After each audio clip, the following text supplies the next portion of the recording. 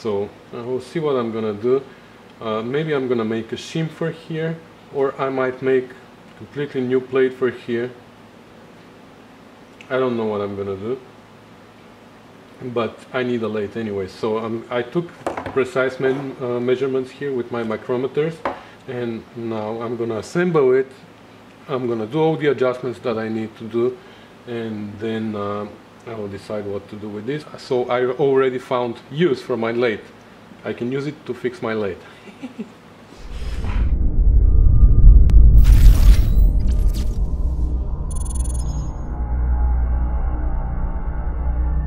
And you know what I can do?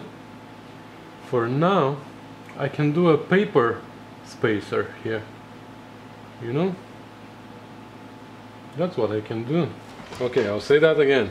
This is just a temporary solution. Don't judge me too bad. Temporary solution, so I can make the lathe work until I find a better solution for this. So this is a sticker I have, and it is 12 thou. So that's exactly how much I need. I need 10, so a little bit more than that is fine. So I'm gonna cut a spacer. I don't have a compass. I'm just gonna make it like very rough. And I'm gonna have to that's fine.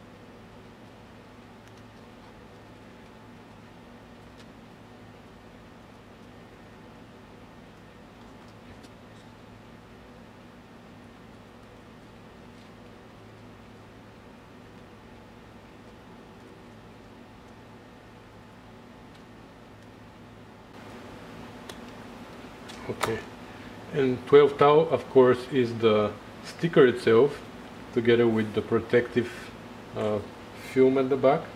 So the sticker itself is aluminum, or let me see, no, it's aluminum. No, it's aluminum.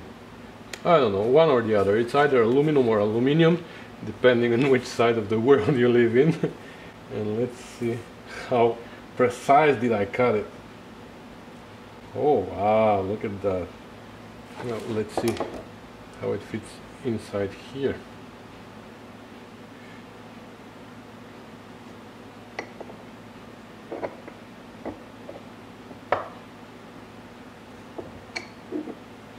Not bad. And I can definitely feel now it is the other way around. So as a temporary solution, one more time, don't judge me, it is just temporarily.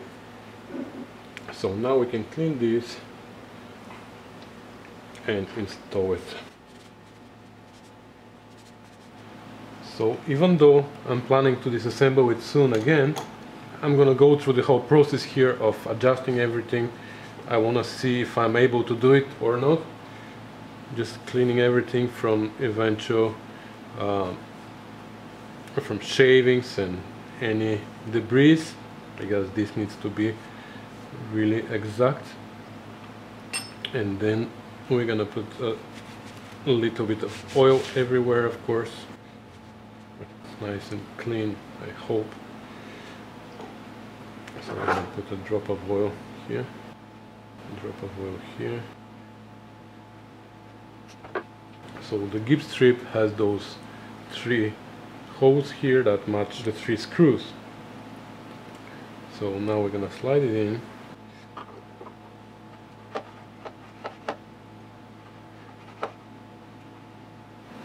Okay, so now I'm gonna loosen these and we're gonna adjust the gips strip. Now to make sure there's no play here, I need to have some lever, and Frank Hoos made his own lever here. I'll show you. I'm gonna have to make a lever for myself as well, and I'll show you what he did. Okay, so now to be able to determine the smallest amount of play here in this slide, I made this lever, which I'm gonna lock with the screws that are usually holding the compound. Okay, so you see how strong this lever is locked to the sled. So in the same way we're gonna be able to lock the compound now, but we're still able to slide this back and forth, right? But now I don't know if you can feel that, if you can see that. I'm gonna bring you closer. So now I hope you can see here the play. Do you see right here? There's a significant amount of play here, which is unacceptable. So this is what we're gonna do now. So we need 7mm wrench here, which I don't have. And I need a smaller screwdriver. Okay, let me get myself ready here and I'll bring you back. Okay, I don't have a wrench. I have a socket, and that makes it very complicated because I should be able to loosen with the wrench and tighten with the knob, with the screwdriver, and then tighten with the wrench again. But we'll have to figure out a way to do it with a socket. So, like I said, there's a lot of play here. You can even hear it, right? So what I'm gonna do is I'm gonna loosen all three, and I'm gonna snug them. Actually, I'm gonna loosen the nuts a lot, and then hopefully we're gonna be able to tighten the nuts without turning the center screw. Okay, so all the nuts are loose, and now we're gonna try to just snug the 3 screws. Okay. So they're snug now, and now I'm gonna return. Yeah, and that's very tight now, so I'm gonna return a 1/4 and I'll tighten the nut.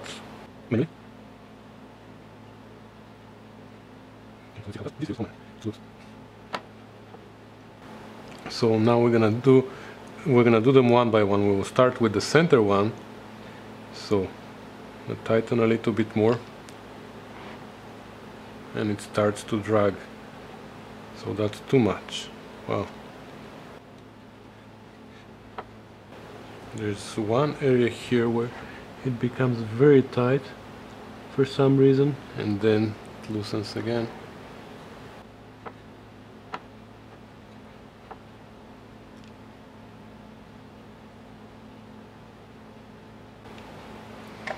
Okay, this is where I'm gonna leave this one. So that's almost vertical. Just trying to see if it is gonna move. No, it's good. It moved. That's gonna trick me. So I'm not prepared. I'm sorry, guys. I wasn't prepared for that now.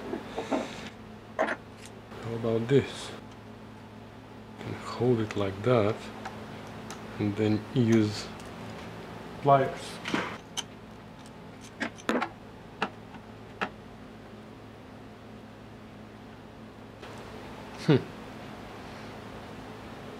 Okay, I don't know if you see this over here. You should see it.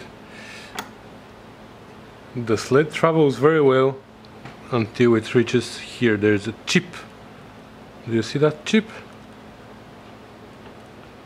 Yeah. Once it gets there, it gets very stuck. So I have to see what happened here.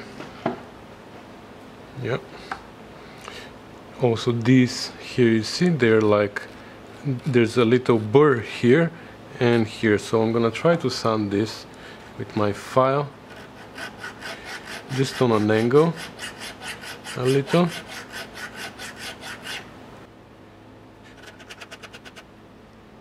I know what I'm doing is not very precise, but it's just here at the corner, so I hope it's not such a big problem. It still does it.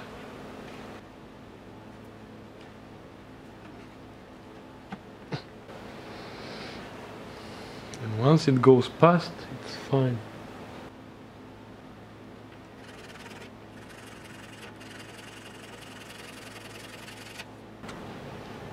Okay. I found a little bit more here, and now it is traveling pretty much okay. With just the center nut is adjusted now. I loosened it a little bit also, but now it travels very well, and already doesn't have any play. But now you can see here we have a little bit of play. You see, so I'm gonna keep tightening this one little by little. It's still goes back and forth okay, and it still has a little bit of play there. I can see it.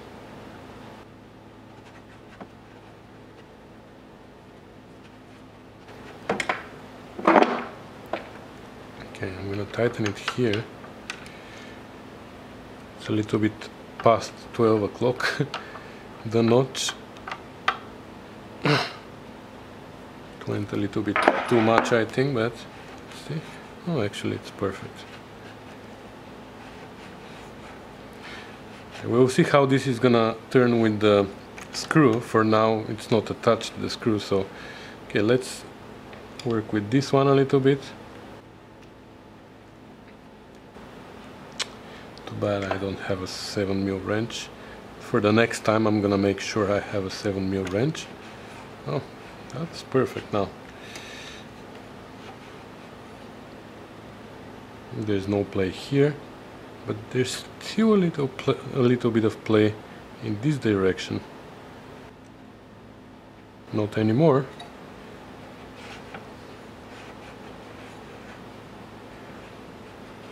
Yeah, I think we are perfectly good now. Yeah, it's tight, but not extremely tight. I don't know, we'll see how it turns with the screw.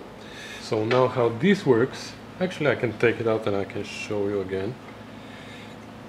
This is the nut that is held with the 2 screws to the sled here, and there's this center screw which protrudes here a little bit, and that gives us the opportunity, by tightening one screw or the other, to change the angle of this nut. So we have to make sure that this nut is absolutely parallel with the center of the screw, and that's gonna give us nice and smooth ride. So I'm just gonna start these screws.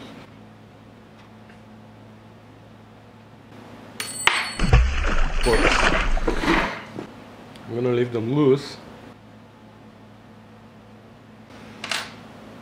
And now my carriage here is locked. So now we're gonna install back the collars here.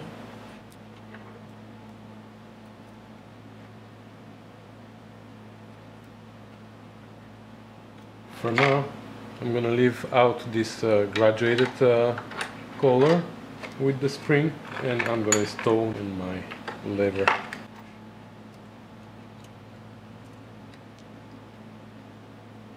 Okay. Well, it moves really nice now. There's no drag or anything. Perfect. Let me see when this goes past that area. How is it gonna be? But here it moves really nice. So here it becomes tighter, but not extremely tight. It's perfect. It's nice and smooth actually. Oh, I love it.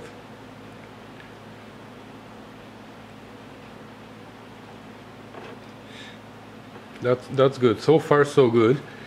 Now we have to adjust the nut, and if you see, my backlash here is coming from the 2 screws together with the nut are moving back and forth, you see, so we have to lock it in place. But to lock it in place we have to be careful not to change the angle, you know. So we're gonna tighten them, we're gonna snug them both, and we're gonna find the best way to tighten them. Tighten a little bit both of them at the same time. That's still nice. And now we have a little bit of backlash, but not too much.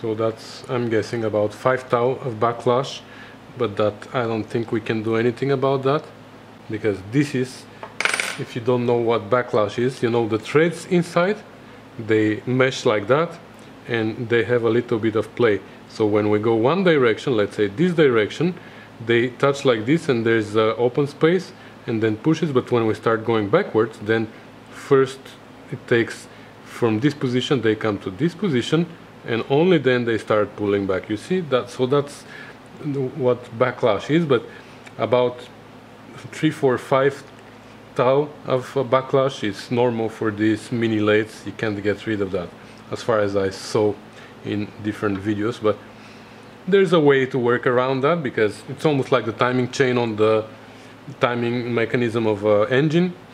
If you approach it always on the clockwise, the measurements that you need, if you need to go back, let's say, you just go past the measurements that you need, and then you approach it in the clockwise direction, and then everything should be okay.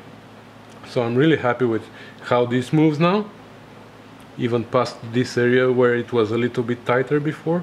Now it is real good. So we still have a little bit of backlash, but that's, like I said, when we install the color we will see how much it is, but I think that's not more than 3-4 tau.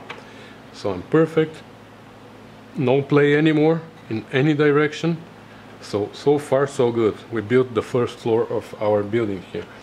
So now we're gonna take out the lever again, and we're gonna install the collar with the little spring inside. So the little spring is a half moon spring, comes here in this channel, and then just have to push it with something, and there you go.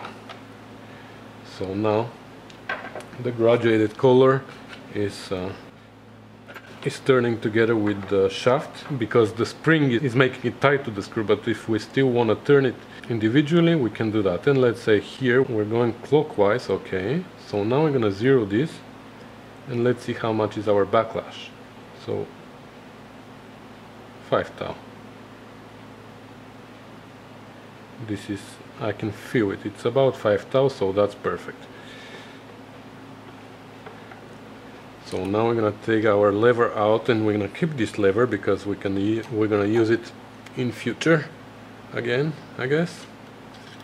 And now we're gonna install the compound mount, but I will put a little bit of oil so it is not dragging badly.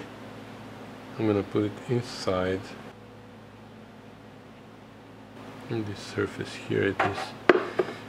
It's good to be a little bit oily. But now when we tighten them, it's not moving. That's thanks to our little sticker inside. The Bulgarian way of fixing things. Okay, so some oil here.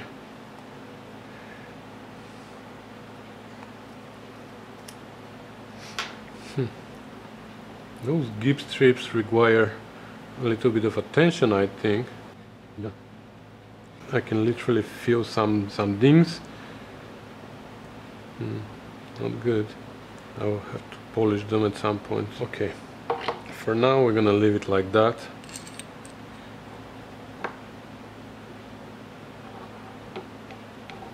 Okay. So the screw started going, and actually turn it around. Actually, I thought the nuts with the gips strip are on this side too, but they are actually on the other side.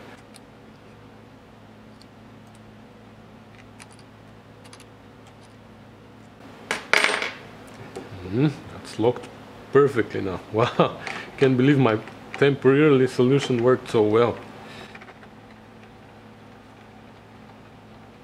Okay, so now we are almost in the center here of the gips strip, and now you can see we have a lot of play here, so we're gonna do the same thing. We're gonna loosen all 3 nuts. Actually, we're gonna snug them, and they are very tight, and then we're gonna return a quarter turn, a little bit less than quarter of a turn back, and now we have a good travel here and a little bit of play, but now we're gonna start just one by one. Okay, that's good, so we can tighten a little bit more, and I start feeling drag, so I think this is where we're gonna leave it. Okay, so that's it. Now there's absolutely no play in any direction here, and we still have a very nice and tight cross light and a very nice and tight compound. So that's it with the adjustments. So let's play a little bit with the lathe now. So like I said, I ordered a quick change tool post. For now we can keep using this one. I shouldn't forget this little tab here.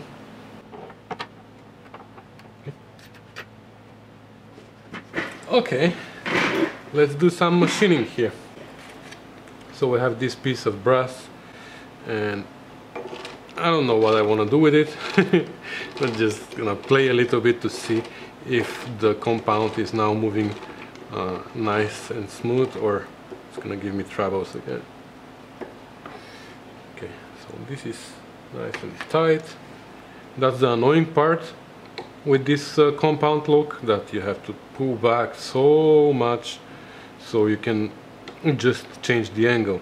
So I'm considering to do some changes here to make a quick compound lock, but that's a subject for another video.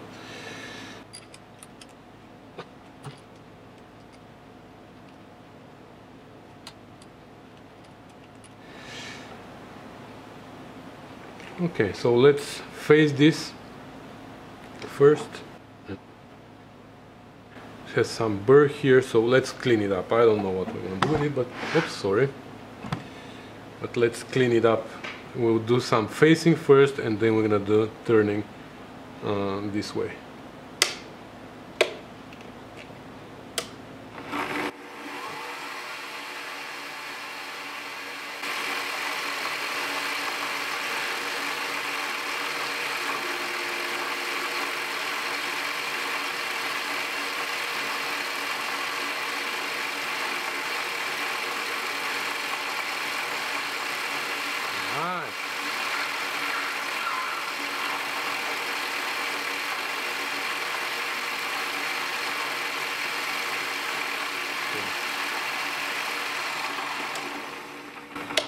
So if you notice here, this left a little bit of a knob here in the middle. This means that my tool is not in the right height. It needs to be a little bit higher. But I don't have any shims or anything. With the quick release that I ordered, there is a nut that you can turn and adjust the height of the tool. Here though, it is really hard. You need shims to put underneath. So what I'm gonna do here is I'm gonna use shim. Have to order some shims too, but actually I don't need them if I have the tool post, the quick release tool post. So let's try this again.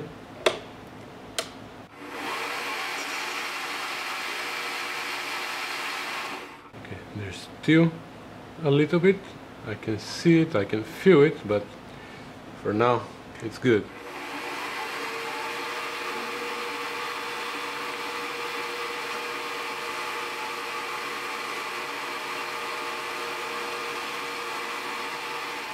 There's just some weird satisfaction when you watch doing that. So that's a really little rough. So now we're gonna do the same thing, but with the power feed. So I'm not an expert, so I'm not gonna explain in details everything. There are fantastic videos online from experts who can explain everything, all of that. But I just wanted to show you here. You see this screw is turning, and it has a gear here, so it's always in a specific ratio with the spindle. And I have the set of gears to change here, so we can change the ratios between this screw and the spindle, so we can have different pitch for this when we do threads. But now we're not gonna cut threads. We're just gonna use the screw for power feed, so we can have a nice and smooth movement of the carriage here, so we can have a really nice finish on our part here. So to engage the power feed, we just need to turn this lever here, which engages the half nut. There's two half nuts here inside, which with this lever just go around the screw, and then they start moving the carriage with the screw. So that's the easy part. So we still have the lever here as we did our last cut.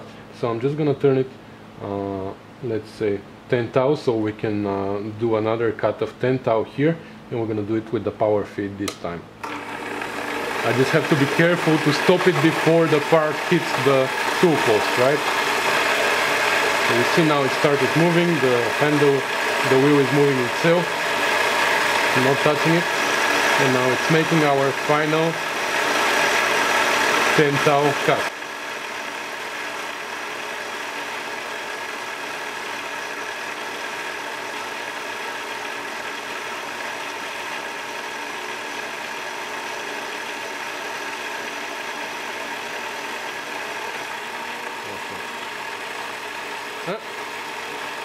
I shouldn't have done that. I should have retracted a little bit the tool before I moved it back, because that probably left a spiral cut here. No, actually it looks good. So now we have a very nice finish. So when we do the movement by hand, we can't do it so nice and smooth, but when we want to have a really nice finish here, we just engage the half nut and the power feed moves the carriage for us and does this fantastic feed. So I think that's gonna be enough for today. I'm gonna make another video soon, because I got today some other parts. I have a 4-jaw chuck here, and there's a big difference between the 3 and 4-jaw chucks, and I'll show you what the difference is. And what else did I get? Yeah, I have a 1/2-inch chuck with Morris taper number 2, which matches the tailstock. Test dial indicator. More Christmas gifts for myself. So yeah, that's it for today, guys. So thanks for watching, guys, and if you're interested in stuff like that, I'm gonna keep showing you more videos about this as I learn, because probably those of you who know very well this stuff are laughing at me at what I'm doing here, but I'm sure there are other people who don't know about anything about lathes, and they're gonna be having fun with me learning together. So stay tuned for more late videos now, late night videos. Thanks for watching, guys. Bye.